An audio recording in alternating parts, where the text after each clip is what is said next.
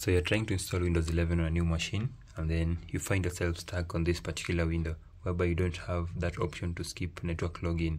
So how do you go about that? First thing first, just click on Shift and F10.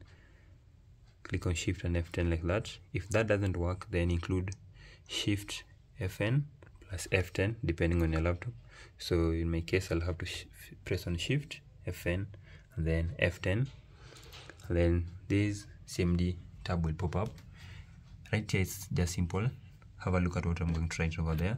So you write start, put the cursor first over there, then type start. Now let me just type start,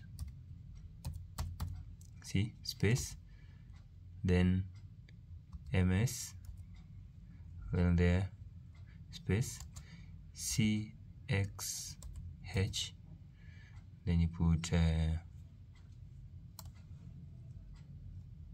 semicolon, local only. Now just between here it's supposed to include a hyphen.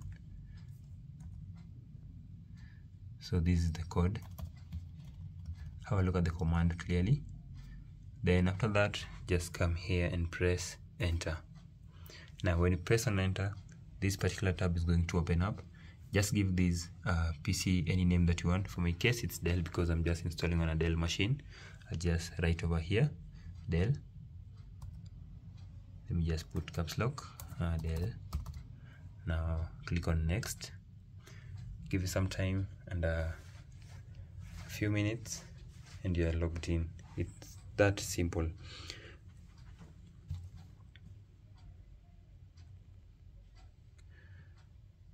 Yeah, this might take a few minutes depending on your computer for it to finally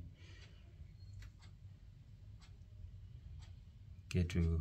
Now from here you just have to click on next, allow everything, accept, and then we are done. It's a very fast process, very simple. I know you might be having troubles at this particular point.